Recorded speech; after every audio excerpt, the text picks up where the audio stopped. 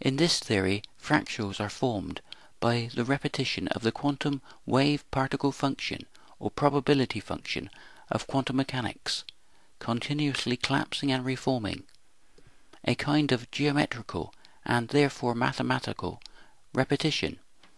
This has gauge symmetry, and we can regauge each new photon at zero, representing a new moment in time, the moment of now, with the positive numbers marching off towards an infinite future, their negative numbers receding towards the limitless past, the positive and negative of electromagnetic waves.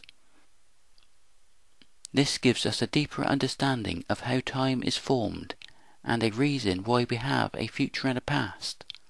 This process has the geometry of spacetime that the mathematics of fractal self-similarities are based upon.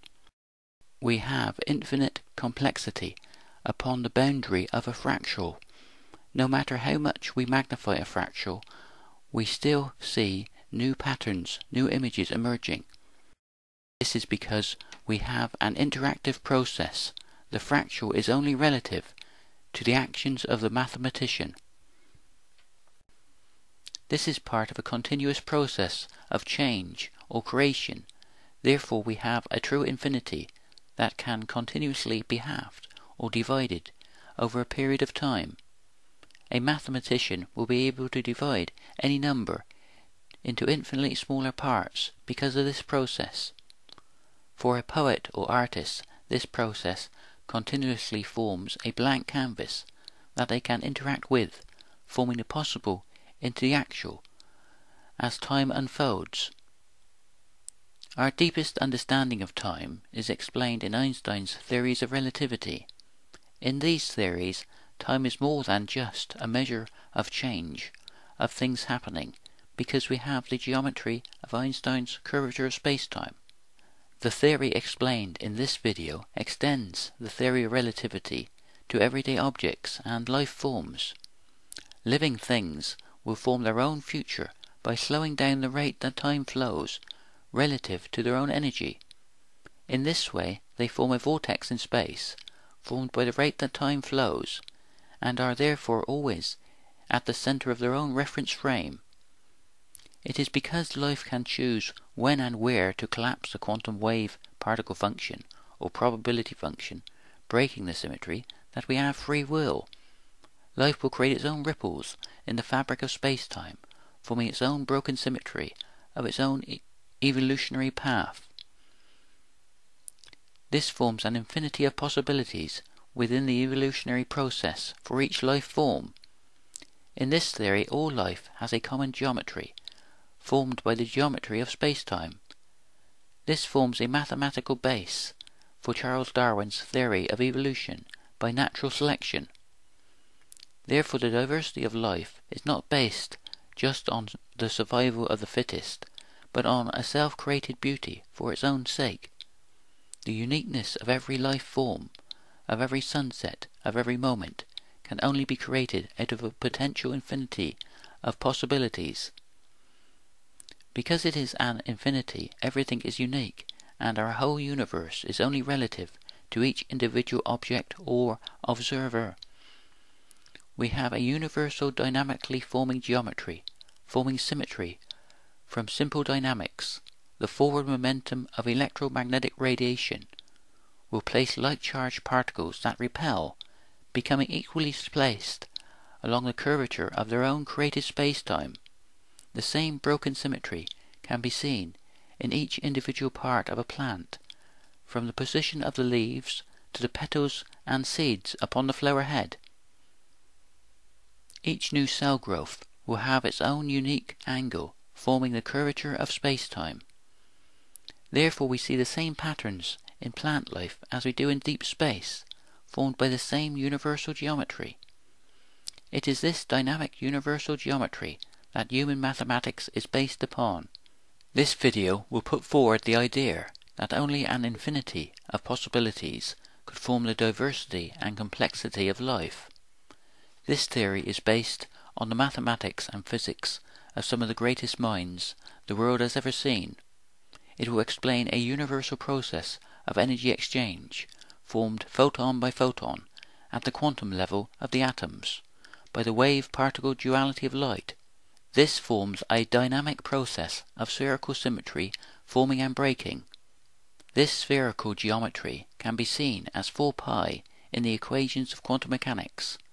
When this symmetry is broken, it forms spiral symmetry, forming the Fibonacci ratio that we see almost everywhere in nature.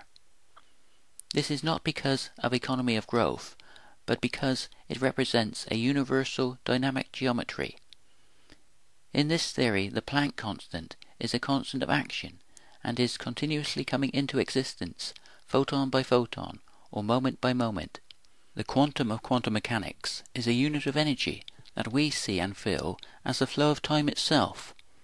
Time is continuously being formed, photon by photon, by the spontaneous absorption and emission of light waves of electromagnetic radiation, a process of continuous change, continuous energy exchange, forming the future uncertainty of everyday life. This uncertainty can be seen mathematically as Heisenberg's uncertainty principle of quantum physics.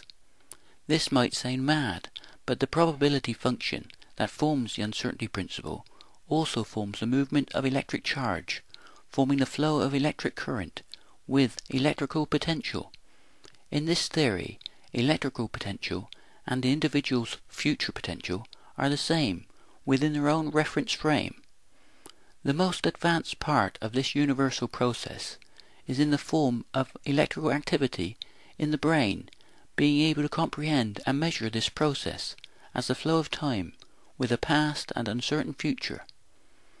This process is totally universal and interactive, from the largest object to the smallest creature, right down to the smallest element of the periodic table, will slow the rate that time flows, forming a curvature of space-time relative to its own energy or mass. If our eyes were more sensitive to the different wavelengths of light, we would be able to see that everything is radiating electromagnetic light waves continuously.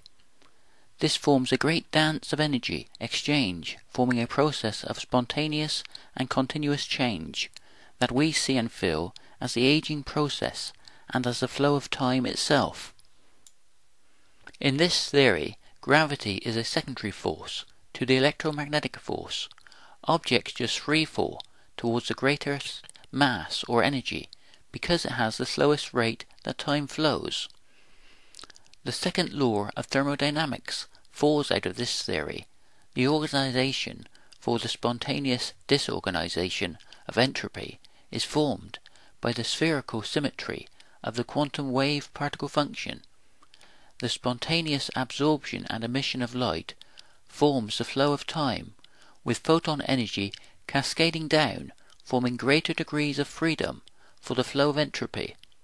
We have an infinite number of reference frames within our universe, and because light has momentum, and momentum is frame dependent, each object or observer will have their own reference frame with their own future uncertainty as time unfolds, photon by photon.